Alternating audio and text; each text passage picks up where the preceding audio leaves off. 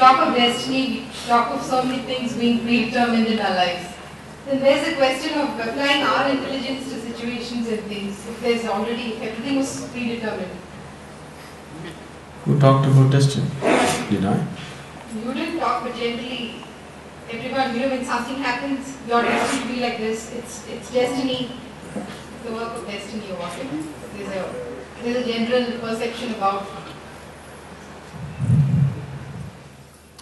That's a simple escape from all the nonsense you have done to your life.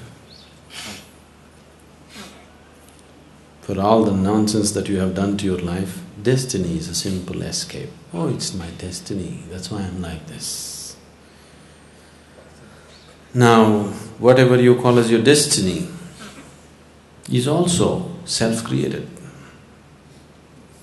You're creating it unconsciously. You can also create it consciously. There are certain parameters in your life. I think we looked at this the other day when somebody asked karma. You have unconsciously written a certain software for yourself. So you're tending to go in that direction. Whatever you try to do, it just keeps going in this direction. You want to go here, but it just keeps taking you this way because your software is like that. It develops certain tendencies and starts moving in certain direction.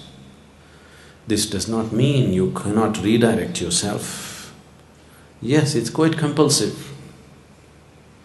It needs an effort beyond body and mind to completely change that and put it in a different direction. What we're doing here, the whole science of what we're doing here is just that. If you make your energies little more malleable, if you gain little more mastery over your life energies and little more mastery over your mind and body, you will see you can become 100% master of your destiny. I'm talking about a science where you can choose the very womb that you are born into. Even now you're choosing, but you're choosing unconsciously. You can also choose consciously. Whether to be born or not to be born also can be chosen.